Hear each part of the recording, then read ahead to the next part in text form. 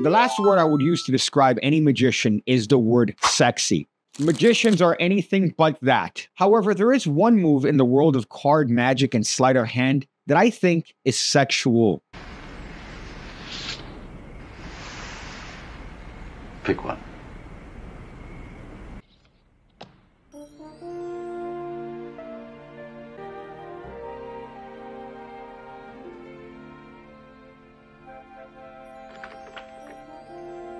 Look at that. Now I know it's James Bond at its peak, but still, the fact that he could do that with a deck of cards and have her pick it, it's kind of hot. And I'm saying that as a devout hetero. It's called a pressure fan, and you could do it with any deck of cards in any condition. It is a difficult move to do, however, you have a man who's mastered the virginity right here to teach it. We're going to be using this beat-up deck of casino dollar store playing cards to show you the move and show you that it's possible with any deck of cards. Now this is what it's going to look like. And what's essentially happening is that you're doing this. However, you're using your thumb to stop that action. So you're going to hold the deck in this way with your forefinger and your middle finger here at the upper right corner. My thumb is in the back and I'm going to put downward pressure. I'm going to come in with my left hand and grab it in the lower bottom quadrant of the card. Now I'm going to squeeze the cards and I'm going to release them one at a time. So right now what you should be feeling are those cards being released one at a time by the middle finger. It's going to be hard to do and your cards are going to fly over everywhere initially. However,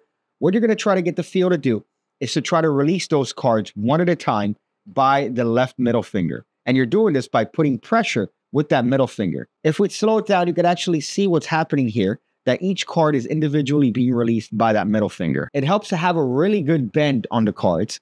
And what's going to happen is that you're going to come around in this clockwise fashion and you're going to complete the fan. Now, my best tip for this is to start with a small fan. In this case, you want to start with a really, really small fan, and eventually you're going to get to the point where you're going to be doing it all the way around. The real secret to this move is releasing those cards one at a time from the middle finger. The other thing that helps is to pick up my brand new book, The Art of the Squeal, available now in the link in the description section below, full of moves, routines, anecdotes. It's fun. It's a funny read. And you'll enjoy it for sure this holiday season. Whoa. That or join the PigCake Magic Academy, the home of over 1,400 videos going over card stuff, coin stuff, and counting. I'm always adding videos, all designed to take you from a beginner all the way to expert level magic, such as with this move. I have to sponsor myself. However, if you're a company and you're in need of a micro-influencer, please reach out. So you want to start with a small amount of the fan first, just to get your hands for the feel of the move.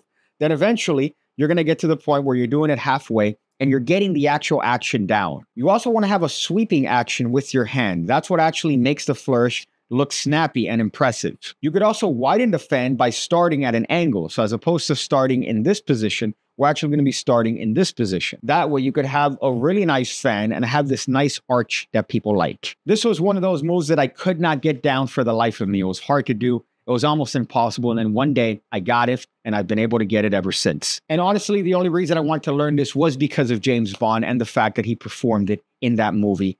And then he slammed her. Even if you're not a magician, I suggest for you to learn this move because there's going to be a deck of cards around. And this makes you look like, I don't know, kind of hot. Now, here's the difference. There's a threshold. There's a limit. If you're out here doing this and then going into some card tricks and being aggressive, then you look like a virgin. But if there's a deck of cards around and you happen to hit somebody with this randomly, that's impressive. Some advice at the end of the video. I've recently reorganized my desk space and this little area that you can't see. Usually with the wider camera, you could see it. As a matter of fact, I'll show you. This whole little area right here used to be a nightmare. It used to be a mess. And what I did was I organized it as well as my computer space where I edit videos and be the professional virgin that I am.